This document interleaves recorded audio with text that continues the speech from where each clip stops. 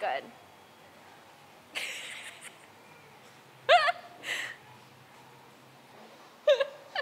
You hold it like this. Just gotta support him, you know? There it is.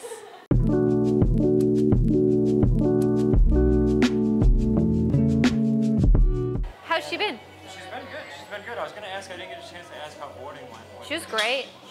She did really, really good. Took her on a number of walks. She did awesome. I did socializing with her, and I took some videos. I don't know if do you have Instagram?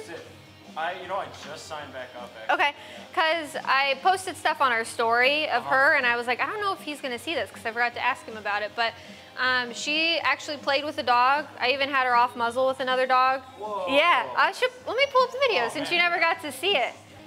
Aww. Yeah, here's bouncing around, that's Toaster. Aw, playing. Yeah, she actually was playing. That's awesome.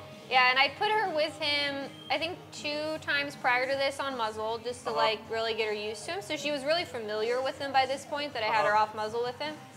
So I'm sure that made a difference. Oh, but yeah. I mean, just to get her to that point was so cool. Oh my God, that's awesome. Yeah, and they're like matching energy too. I know, so. yeah. Yeah, he was a really good playmate for her. Oh, that's great. I think what we'll do with Binks is we'll maybe just go for like a little walk. Okay. See how they do with walking. Okay. And then we'll bring back and we'll pop a muzzle on her and we'll kind of see how they do together. Does that sound good? Yeah, that sounds great. Cool.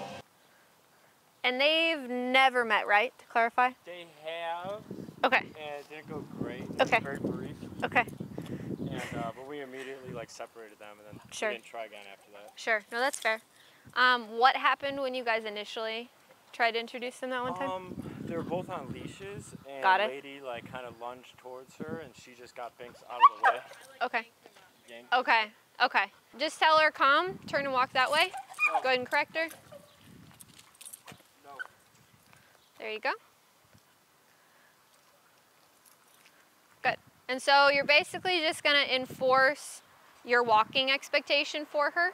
So anytime her butt passes you, you can tell her no, correct her, and then go ahead and walk forward with her again. Very good. So we're using the parameters of our walk to start to decrease all of that intensity that she has towards Binks at that point. So we're going to disintegrate a lot of that super hyperactiveness by just going for a walk and allowing it to kind of fizzle out a little bit. Pet him with people, then he's fine. Yeah. It depends how people approach. The looking behind, I'm okay with, as long as it doesn't cause her to break the walking parameters again. If she were to like look behind and like lag and not keep pace with you, you could correct for that as well. Because she's paying more attention to the dog than she is you at that point. And basically our whole goal, kind of like what Julia was saying, is that like Binks is cool as long as they just kind of leave him alone, let him do his thing.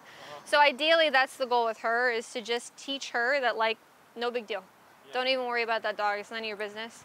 And doing a walk like this allows them to be in the same space, but to have an external like goal. So it takes that pressure off of like, how do we interact? What do we do? And it's like, we're just walking.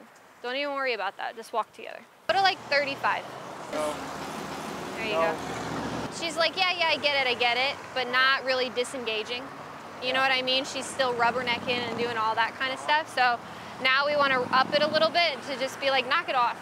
Force it. Exactly. Yeah, like we're sick of it. You know what you need to be doing. Just do that. And that's kind of the beauty of, you know, doing 5 lessons before we got to this point, is that now we have all of that in place to set those standards so that this can be as successful as possible.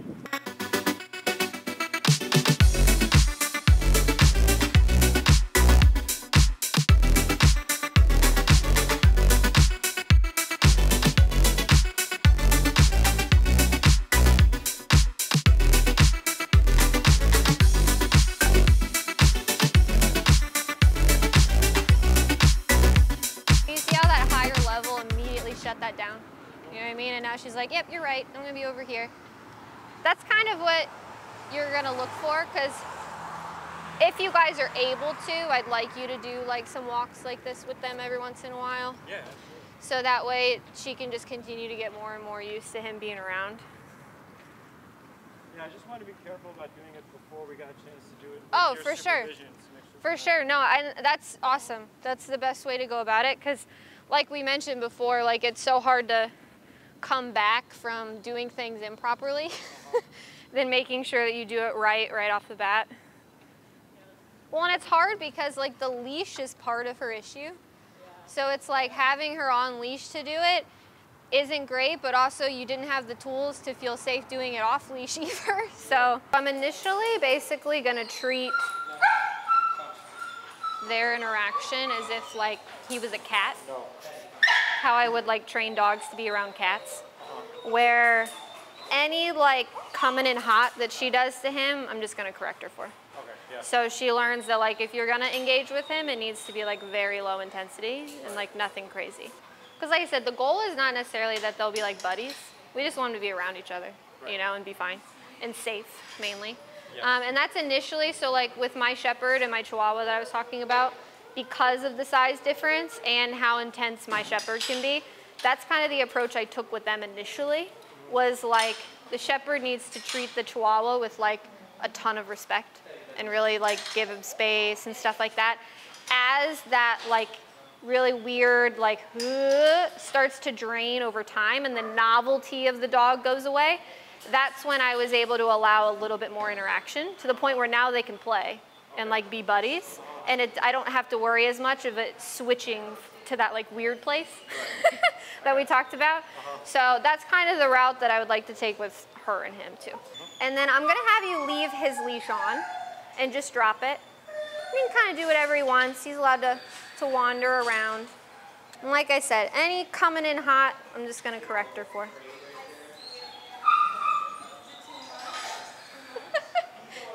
He said, I don't know about this.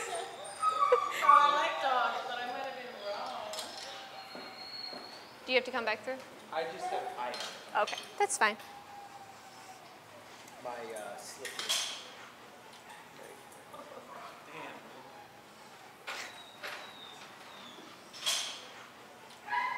And so initially, like I said, I'm just setting that boundary of like, too much, man. You can't come in way too hot. Because again, the room for error with this size and that size is so small. Yeah. So you have to set those boundaries really firm. And I'm at 100, so I'm all the way at the highest. Okay. Because this is stuff you don't want to joke around with, right? Yeah.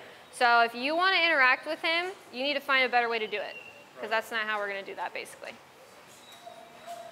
And she was like, I know. We're basically just creating a little force field, you know? Binks is like, I like this.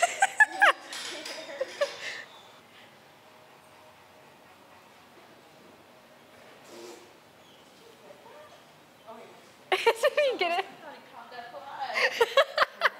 He's trying. So that was a little bit better of an approach. Yep. There you go. We're going to see how she responds to his corrections.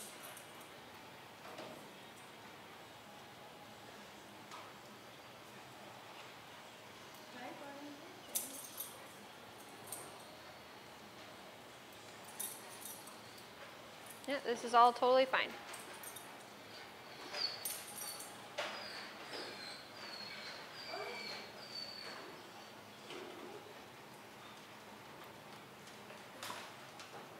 As they tangle you up. Totally fine. He can set those boundaries. The only thing I'm concerned about is obviously making sure she respects those boundaries. So he has every right to say go away, and we just want to make sure that she listens to it. And she's been yielding each time that he's growled and kind of snarled. She backs up. She's going back in for more sniffs, but she does back up.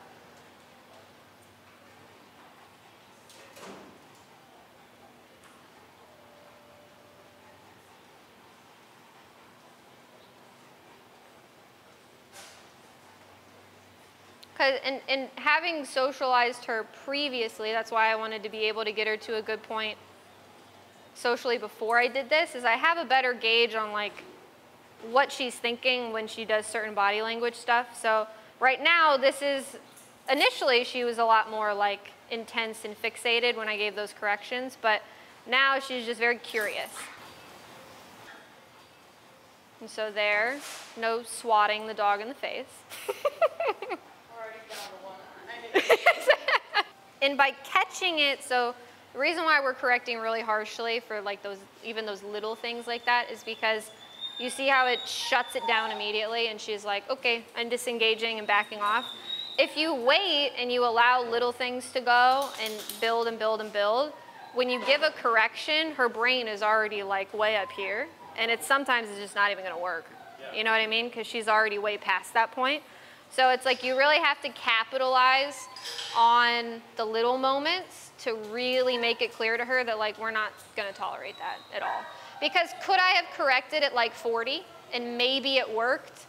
Sure, but then we're kind of playing with this like, did it actually work or did it just like work in the moment? Is she still gonna be willing next time to be like, that actually wasn't so bad, so I'm just gonna do that again. Yeah, exactly, exactly. And ultimately, I mean, even if we get to this point where they just kind of do their own thing separately, totally fine. So another thing with dogs that ideally at some point are gonna cohabitate is when you start adding in like the human interaction with the dogs. Because a lot of times, so something I'm super strict about is like if I'm giving affection to a dog, the other dogs cannot come in and butt in on that, because then you become a resource that they're gonna fight over.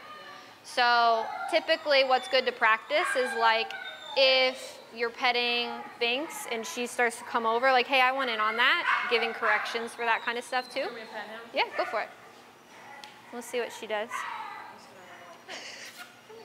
He said, freeze.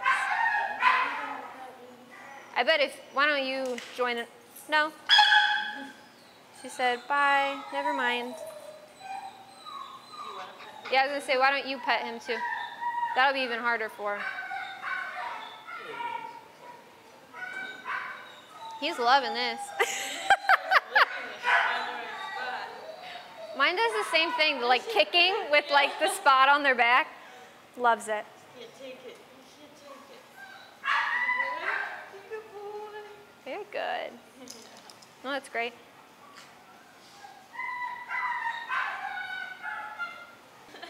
Because stuff like that, it's like, it's seemingly cute to begin with, because you're like, oh, they all want petted at the same time. But like, and sometimes our instinct is to like, oh, I'll pet them both so that they know that like they don't have to be jealous of each other or whatever. But ultimately, what you're doing is just reinforcing like the competition that's going on between the two dogs. And they're learning that they can solicit something from you and control it, basically. So like stuff like that, food, toys, those are all things that can cause issues as well if you're not being very strict with those, of like, if they have bones or things that they have, they can't like switch back and forth and take it from each other and everything. It's like, if it's yours, and vice versa. A lot of external triggers can cause issues between dogs. So like if your dog gets super reactive out the windows, or when people ring the doorbell or stuff like that, that energy that they're throwing at the distraction, they turn on each other, and then you have an issue that way too. So those are important things to make sure that individually they both have a pretty good handle on, so that you don't run into issues that way too. So like with my 3 dogs in my house, like I don't have anything just out. It's like if I sit down for the night, I'll give my dogs things, but it's because like I can still watch and like monitor if I need to. They don't just have open access to stuff like that. Yeah, and like with food in the house, like I feed my dogs scheduled meal times. They get 15 minutes to eat it, and then it goes back up. And I'm monitoring as they're eating so that they're not switching bowls and, oh, I'm gonna go over here and see your food now that I'm done eating. Like, they get corrected if they try to impose on any of the other dogs while they're eating. And even once the bowls are empty, I don't even allow them to go over and like look at the bowl and make sure it's empty and stuff like that. That's not yours. Stay away from it type of thing. So being really strict about the resources, and then making sure that you don't have like external behaviors that the dogs are doing that could cause issues between them too. Oh, lady. Yeah, and here's where, so now if Binks comes over and tries to butt in, which him being there is fine, but if he were to try to like weasel through and want attention, then with him, you would also need to teach him, like, this isn't your business, you need to get out of here too. Very good.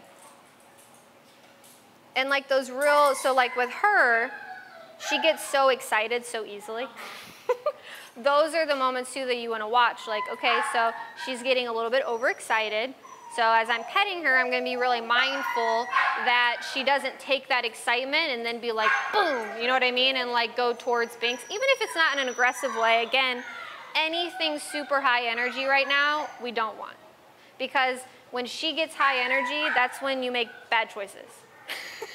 So any interaction with him needs to be like very calm and chill and no big deal. If you don't put the latch like all the way in lock position, yeah. her crate, she can open it. Yeah, yeah. So you want to. What kind of crate does she have? Is it like a wire one? Big metal wire. Yeah, yeah. You could look into, and I would probably recommend getting like one that is essentially you cannot get out of it. Yeah. If you're gonna have them together, just because I think you'd probably want that peace of mind of like, she can't get out when we're not there. So like this brand, they're a couple $100. They're a little bit pricier, but they last forever and they're super, super sturdy. You can also get like, for a little bit cheaper, you can get crates that are designed like this, but just bigger. Yeah, and those are, you're probably looking at maybe like $100 for her size, maybe a little bit less. And those can be a little bit more secure as well. The wire ones are probably the easiest to get out of because there's so many like seams that they can like pull apart, or if they hit the latches enough, it'll pop open like you said. Whereas like these ones where you have to like squeeze together to get out, it's a lot more difficult. Yeah, that's great. These flies. It's so funny. I know. It's cracking me up. So I would say like things you could do with them is obviously the walking. I think it would be super good. If you guys are like just spending time together, hanging out at someone's place or whatever, you could muzzle her. And you could do like a portion where like they're loose together and you just enforce the boundaries that we talked about. Oh, like she came in slow that time. Yeah, she was a lot more respectful that time. Enforce the boundaries that we talked about. And then, yeah, just ignore them if you can. And then you can also do like a bed stay for periods of it, where you could also just put her on a bed command and make her stay there while he kind of does his own thing. And she just learns how to just not be a part of it. At this point, I would say the times that they spend time together, you want to make very intentional so that it can be really productive and set up for success really well. If you just want to spend time together and not worry about the dogs, then just don't even bring them together. You know what I mean? Make it very purposeful when you do it. Because at this point, I think she just needs exposure and more time of being around him to like let the novelty wear off. Okay, yeah. Me taking her with the muzzle to like dog parks and stuff like that. I mean, in theory, that would be nice, but at the dog park, it's so unpredictable about the other dogs, you know? Because just in the way that we've described, like, you want to make sure that the communication between the dogs is good and being respected and all that kind of stuff. Like, you can't anticipate what type of dogs are going to be at the dog park. And so you could have a dog that comes in that is not quite the temperament that it should be to be at a dog park, and maybe she corrects the dog, rightfully so, and then that dog's like, okay, now we're fighting. And now you have a big problem on your hands because now she got into a dog fight and she's like, whoa. And that just opens up a whole nother world, you know? So that's stuff I wouldn't recommend it. I would keep it isolated to like the two of them and then the dogs that we can use here. Because like Toaster, for instance, the dog she was playing with, we know him inside and out and we're super familiar with him, and I know that like even if she did something stupid, he's not going to escalate the situation and make it any worse. Right.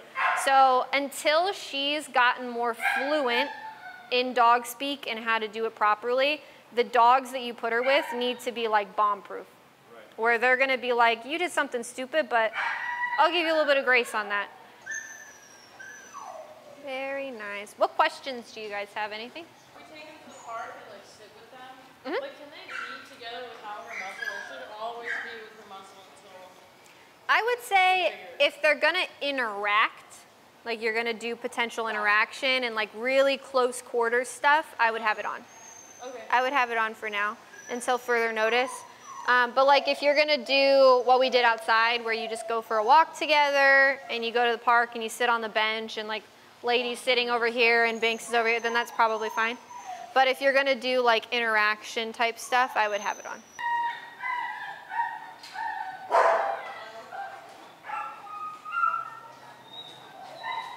Honestly, this is good because all of these like external distractions, like I was talking about, while they're kind of cohabitating together, it's good to see how they take in like high excitement around them and still kind of interact with each other in the same way.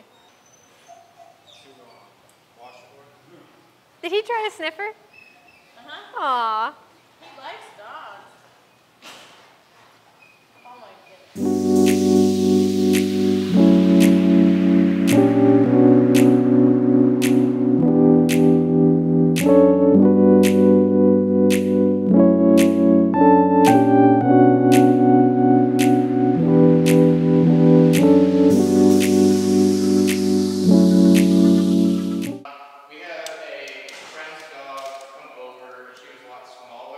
Okay. And the only thing that was a little bit difficult was getting him to like not go crazy.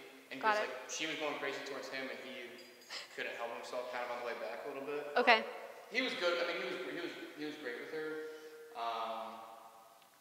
Just a little exuberant? Yeah. Okay.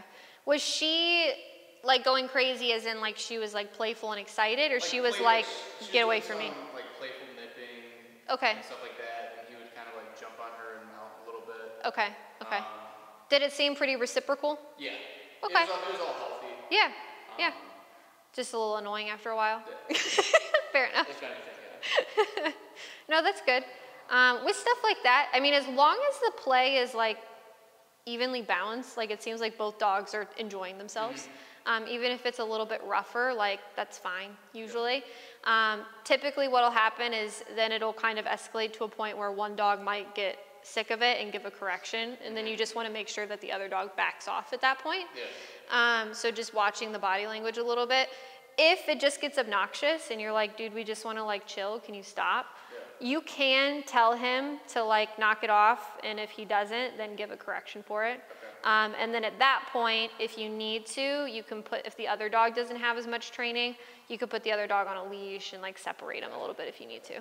Yeah. Because I mean, he's gotten corrected by older dogs before. Yeah. This was a younger one where like, she didn't know what to do. Yeah. Yeah, if you could tell that she was like overwhelmed and just didn't really know how to get him to stop, you can always just tell him no and correct him, you know, so that he learns to like back off a little bit in those situations. You've been a good boy. Yeah. Oh, you get your hair cut. You're gonna look so handsome. So with the come command, we're going to go down to a lower level because we're going to use the continuous stim to start shaping it. So I'm gonna tell him come, and then if he needs some help, we're gonna hold, guide with the leash. As soon as he starts to yield to me, I'll release the pressure. So he doesn't have to get all the way here, he just has to be like on his way. My goal is that he comes to me and he is close enough that I can touch him without having to like step to get there, and that he stays with me until I release him. Does the pressure and the continuous stop at the same time? Yes. Wes, come. Good job. You were a little unsure about it, but you found your way here. Yeah, that's a good job. Very nice. Oh, hold on. You have something stuck in your doodle hair. My dog, I feel like every time he comes in from outside, I'm like picking twigs and leaves off of him. You guys just collect everything. He was a puppy. Okay. This last Wes, come. So now I'm gonna hold and release. And now if he veers, I could have re-engaged it, but I gave him a second and he made his way here anyways. Good job, buddy. Okay. Wesley, come. Good job, very nice. He said, oh, this is fun. Now you're into it. Good boy. Okay. After I give like my pets as a reward, I generally will stop and wait a few seconds before I release because I want to make sure they're still committed to staying with me even when they're not getting affection. Because a lot of times you'll stop petting them and then they'll be like, okay. And then they just walk away. Wes, come. Good job. So there I didn't do anything. I could tell he was like thinking about it. So I just waited him out a little bit. I know you're doing so good. Wes, come. And we're gonna help and release. Good job. Very good. And still just saying that command one time and just enforcing it as we need to. Okay. Good boy. Wes, come. Good job. Very nice. Those immediate turns, you're not holding continuous or anything? Nope, he did all that on his own. Okay.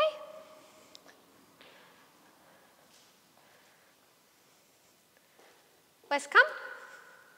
Good boy. And in context like that, even though he was already with me and even though he was gonna come to me regardless, you can still say it, still use it as a repetition. Because all that really matters this week is that he's hearing the word come and he's doing that behavior a ton. So that way he's really, really getting the classical conditioning of it at that point. Okay. This week with this is less about trying to set him up in difficult situations to make him do it, and it's more about practice. Okay. Just tons and tons of practice. Come. Thought about it a little bit quicker that time. Uh-huh. Good job. Okay, and that's why usually for like our walking, on-leash walking, why we use come as well. It's because ultimately they mean the same thing, which is just like be in my bubble. One is just mobile and one is stationary. But by using the same command, it's super easy to transition it into an off-leash walk. Because basically you just say come, he comes to you and you start moving and he's like, oh, I know this. Yep. Because I was using heel and then Yep. I've been using come ever since last Good. time and I was wondering why that makes sense. Yep. It's just less words for them to have to learn. Yeah. Especially when it's the same criteria, Yep. you know? Wes, come. Good job. To make it like fun for him and really speed up the recall, as soon as he makes that initial effort to come to you, if you do that little like backwards jog and like get him all excited, then that's gonna just speed him up the rest of the way. Okay. I typically am always intentional on making sure that he's the first one initiating it though, and then I add in the excitement, because I don't want him reliant on me being excited to come to me. Come. Holding and release. And so there you can see how even just holding and without even having to add in the leash, he knew exactly what it meant at that point. Yep. Good job. And I have him on a 2. Okay. Especially like smaller dogs, it's, you know, super excited to see each other, and then if he has jumped or anything, it's been, you know, no. Good. And as he like continues to mature, that's basically, it's more of a making sure that you feel confident in knowing how to like address the things that come up more than like trying to make him be perfect. You know what I mean? Because it's kind of unrealistic, especially at his age. Like until, yeah, he's gonna be goofy, he's gonna do stupid stuff, and he's gonna like figure out what boundaries can I push, and maybe today I can't. Once they hit like 2.5, 3, that's when you can be pretty confident that like they're not gonna really throw a curveball at you. You know what I mean? Like how they are is kind of how they're gonna be. But up until that point, you just never know because they're just growing and maturing and everything's different every day and all that kind of stuff. High five. Oh, thank you so much. That was so nice. All right, you're up. All right, buddy. There you go. Come.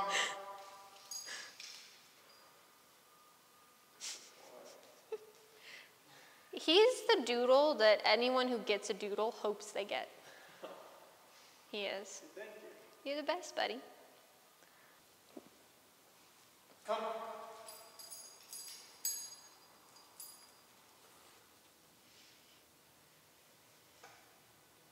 Okay. Come.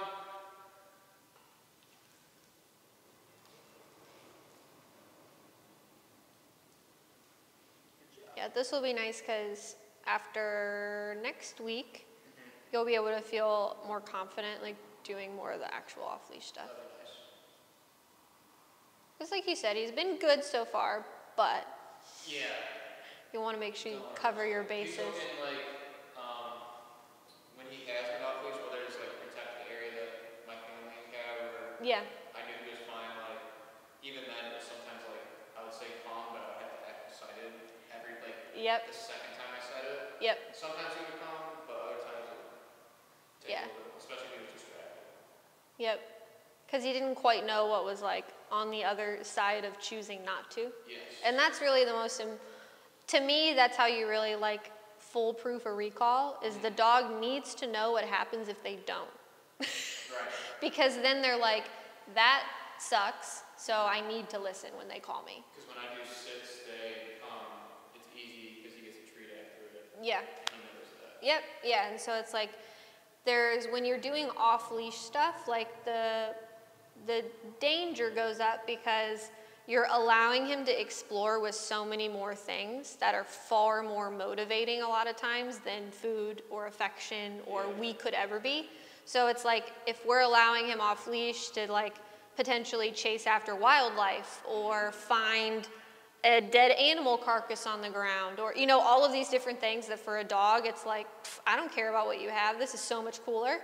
They have to, the only thing that's really going to be motivating at that point, obviously just a ton of training, but beyond that, them knowing the consequence that comes with ignoring you.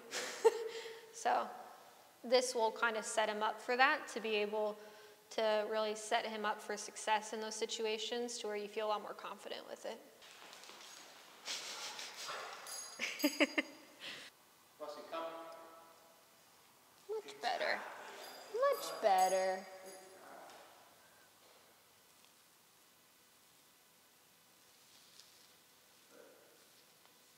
Okay.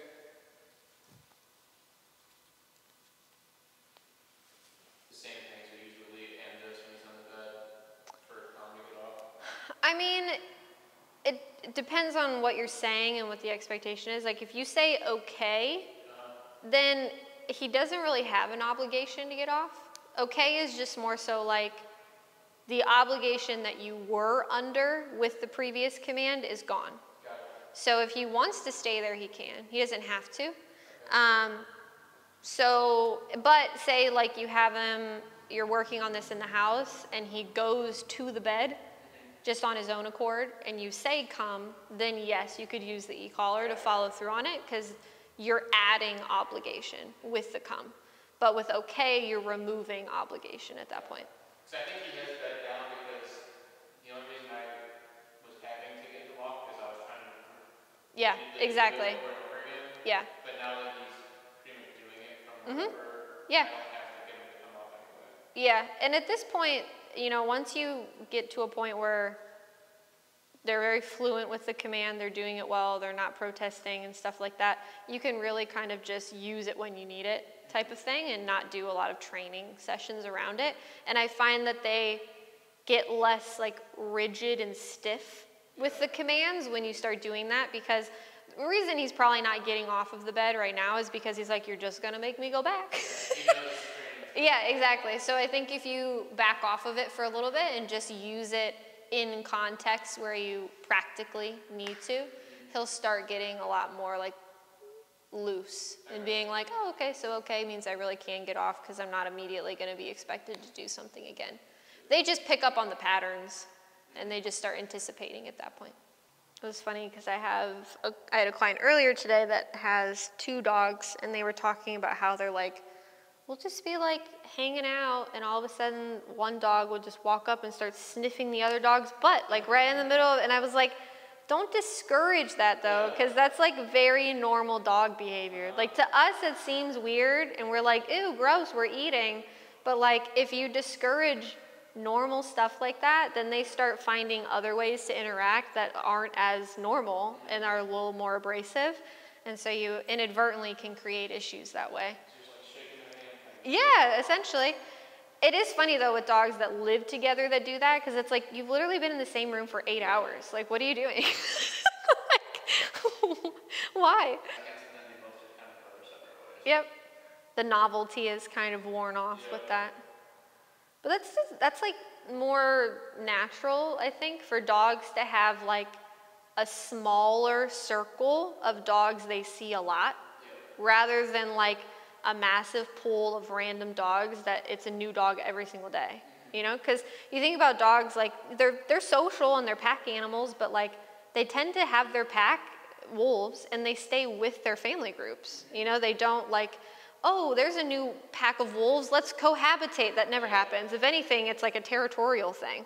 So with dogs, it's more natural for them to be like, I have 3 or 4 dogs that I see frequently, rather than like, oh, let me go to this dog park and meet 20 brand new dogs that I've never met before in my life. Because like you said, the more time they spend together, the more comfortable they get with each other, the more they understand each other's communication styles and cues and all that kind of stuff. Like you'll have those rare dogs that are social butterflies that just love meeting everybody and everything all the time and do great with it. But I would say it's more typical that you have a dog who's like, I have my group and that's good enough. I don't need anything else. He might be the rare social butterfly. If anything, he has a very like a appeasable almost personality, where like even if you met a dog who like didn't really like him, he'd probably be like, that's fine, whatever. I'll just stay over here, don't worry about it. When you practice these this week, you can practice them in whatever environments you want. At this point, since we're just doing a lot of helping, that's fine. With the sits and things like that, there's nothing inherently wrong with doing a sit and then doing a recall. Just watch that you don't do it a lot, because what will tend to happen is they'll start to anticipate the recall and they'll just start breaking their sits. Gotcha.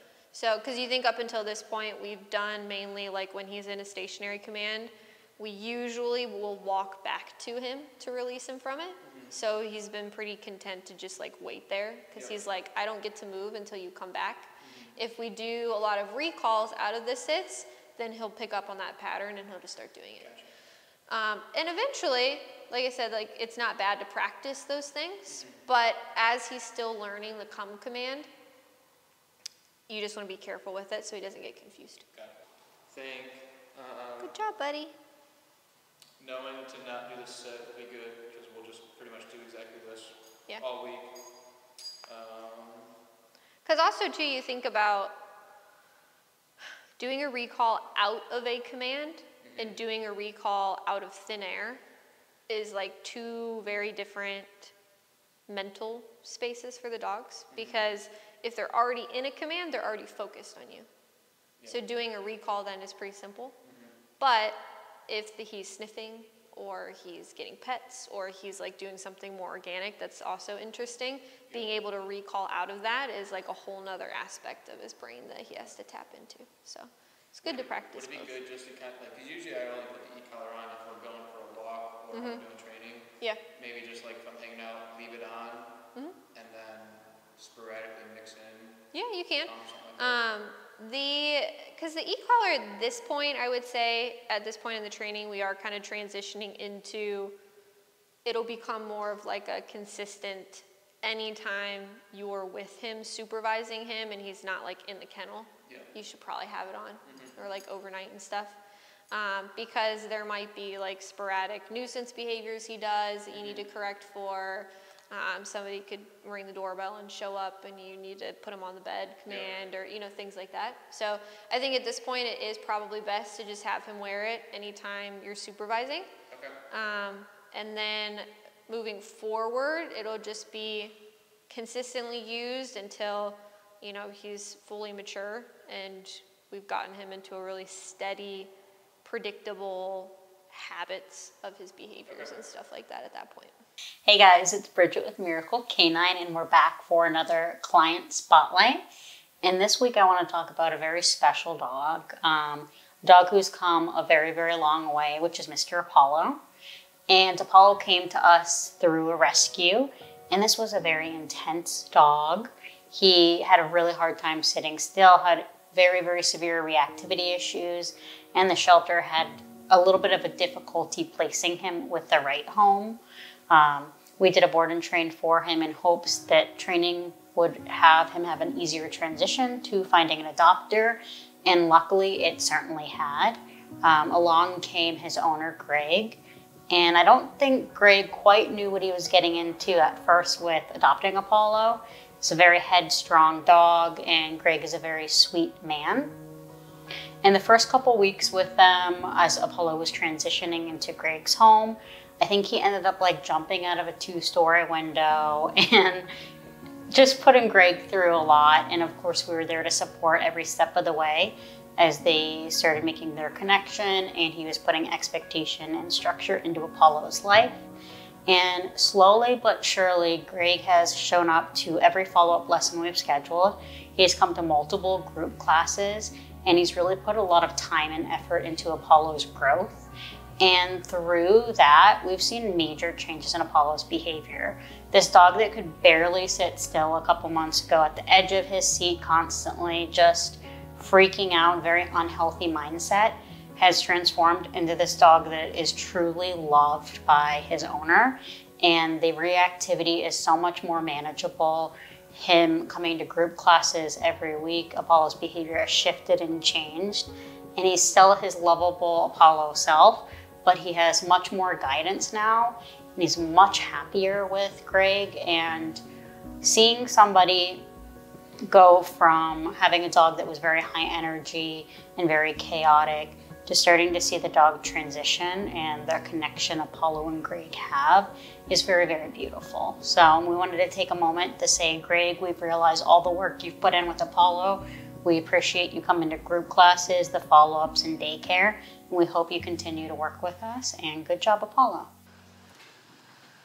Hi, guys. Dakota! What's up, girl? How you been? Oh my gosh, how you been? Get up here. Oh, I know. I've missed you. How's she been? Hi. Good. Yeah? I haven't had anything really go on. Nice. We love to hear that. Oh, I know. I know. You love to give hugs, but you're not really the greatest at them. You try your best. Cool. So no big issues at home or anything like that? No. Awesome. That's great. She's gonna be on TV. I know. Sure enough, she is. She's like, is this Dakota? There you are. Look at her striking her best pose. How have the come commands been going? She's getting better. Yeah? Yes. A little bit better? Yeah, she's much better with it. Okay. So we're getting there. Are you able to, so initially she's not doing it, but you're able to follow through to the point that she is doing it then? It Okay. takes like 2 times to say it, and then she ends up. Good. If we just kept Okay. her outside all day and night, she'd be fine.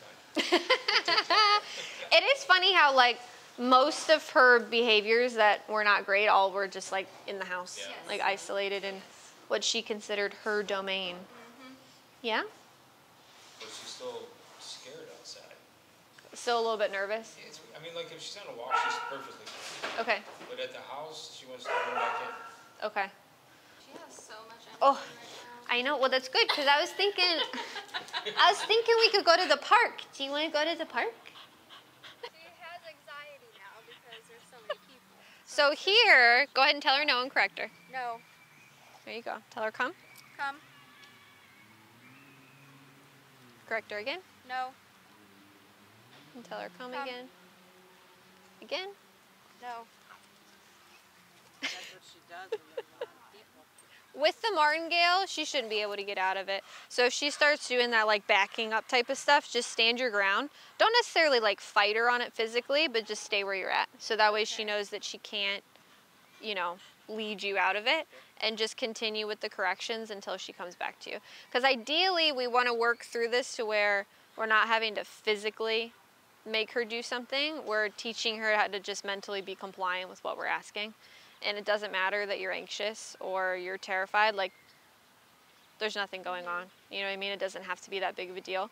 So that's kind of how you'll work her through that stuff, is by making her do it and then her realizing, oh, this isn't as awful as I thought it was going to be.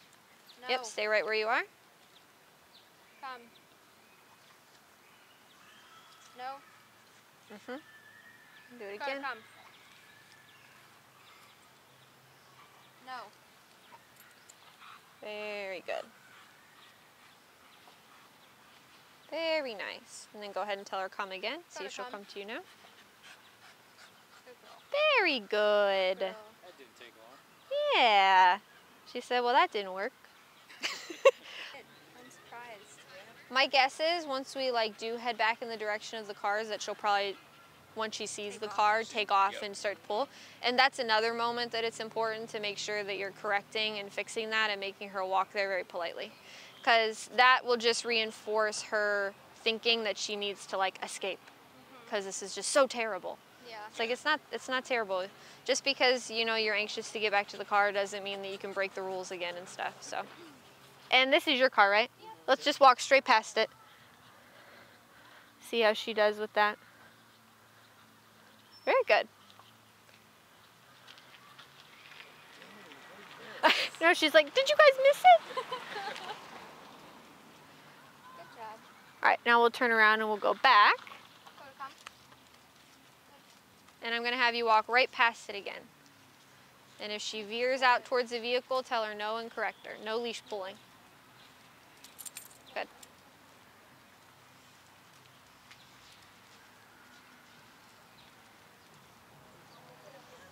Very good.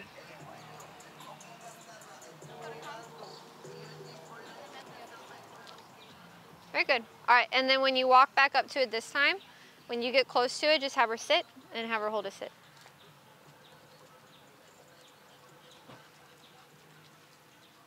Dakota, She's sit. so lazy. I'm gonna work on one thing that I want to work on her with. Very good. She literally.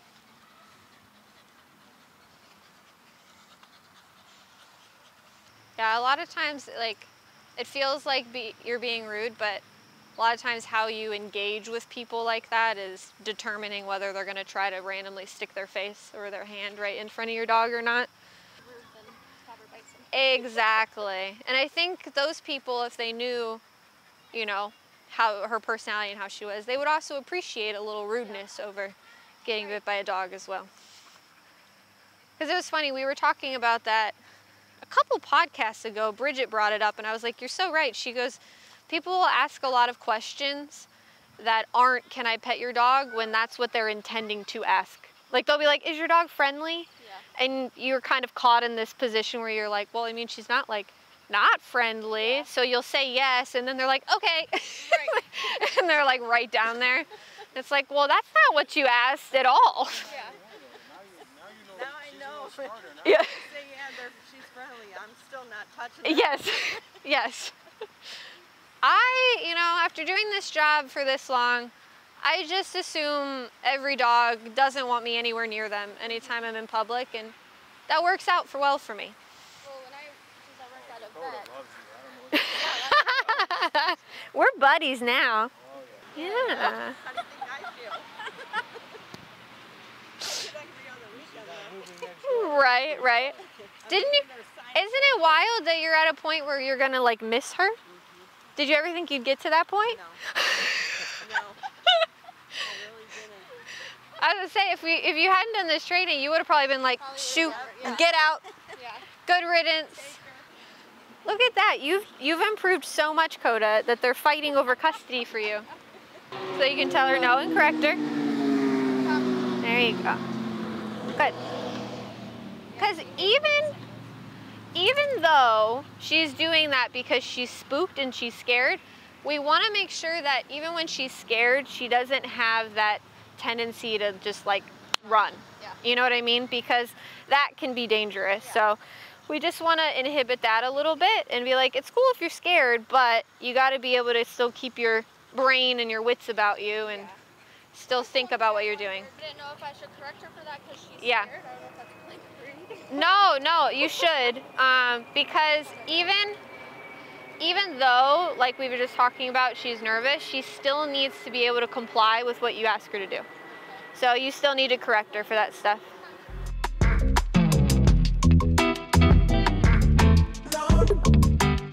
Is there anything in particular that you guys really want to focus on for like her last lesson? Pooping in the house. Not a fan.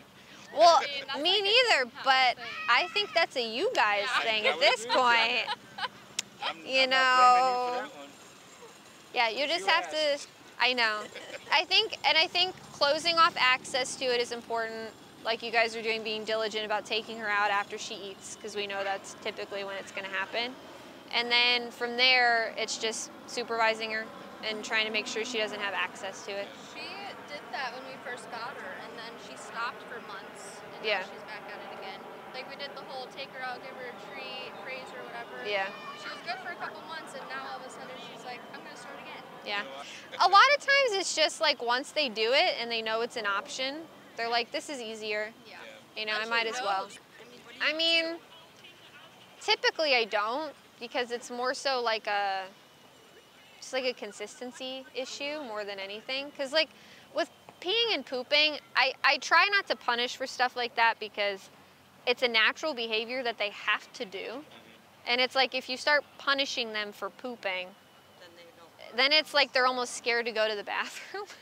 They're not really connecting like, oh, they're mad at me because I'm going in the house. They're just connecting like I'm pooping and I'm getting corrected. Like, you know what I mean? So you can almost cause another issue by doing that. If they're like marking, like how male dogs will mark, and some females will do it, that's different. You can correct for that behavioral issue. But like if it's truly them going to the bathroom, it's more so just a human issue that we just need to remove access, supervise them more, and just be more consistent with the schedule. The dining room has the deck off of it. It goes to the backyard. Yeah. And that's where she always goes. So she's almost there. Yeah, yeah. You know? And that's usually what will happen is like they'll be like in that area. And sometimes, usually if that's the case, what's happened in the past is like they've been there, like I gotta go, no one notices, so then they can't hold it and they go to the bathroom. And then they go, oh, well, let's do that next time. Yeah, that was easy. Exactly, yeah. And you know when she does, because she comes running in all excited. And we have her before, so she's Scooby-Dooing all the way across them. You're like, She oh, said, she I did just it again." pooped. Like, we know what you did. And then when you go in there, she runs and hides because she's like, uh-oh. Yes. I'm supposed to do that there. Yeah. And that sometimes too gets misconstrued because people will be like, oh, well, they know it's wrong because then they like run away. But in reality, if they knew it was wrong and they wouldn't be doing it, you know what I mean? And really what's happening is her response is in response to you, not the thing that she just did. You know what I mean? Because like you said, after she does it, she's pumped. Yeah. She's like, I feel great.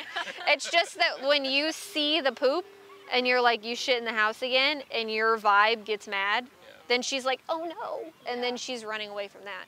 So it's not that she knows that she shouldn't have pooped there, it's that she knows you're mad. Okay. And so then she's scared because she's like, oh no, they're mad at me. Yeah. So you're saying I failed again. Listen, this is a safe space. Hard for him. We're all learning here. We're all learning Wait a minute. here. Don't you two, aren't you a part of this? A little bit. It's just my feeling. I don't know if I'm right or wrong, and maybe never know, but initially it was always more with her. We talked about that. Yeah. And if I walked her or we walked her, we didn't really have all those issues. It was more like her protecting her. Yeah, you know? for sure, for sure. And Well, I don't- that dogs will like, whatever their sense of comfort is, it will like embolden them to like act in a way that maybe they traditionally wouldn't because they're not brave enough. So because you were like her sense of comfort and the house is where she was comfortable, that's where you saw all of those behaviors really pop up. Whereas like, same thing where if I probably had taken her and you guys left that first day, I probably wouldn't have had a lot of the issues that we had. Right. But it's because you guys were there still that she was like, tough guy, Yeah. you know? Yeah. So No, that's you're pretty probably right. typical. Because for her, it's all coming from like an insecurity place. Even though a lot of it could have appeared to be like dominant and like bully and type stuff like that, truly, I mean, especially because like you guys have said, she's gotten better as far as like affection. She's more affectionate. She was just scared, She was. you know, so. And probably not very trusting, you know, she was probably house to house and not Oh, staying yeah. anywhere very long, so. Yeah, so the confidence was really what's created most of the change. And you stepping up to the plate and like deciding to be like a leader for her rather than like you were failing. the comfort. I didn't say that. He did. No, you were doing what people were telling you to do. Yeah. You know what I mean? Like you were doing what other people were telling you to do. So you were just being given bad information, honestly. You shouldn't be allowed to do that. It's a shame. It is, really is. It's a shame. It's people take advantage of people that are in very vulnerable positions with their dogs.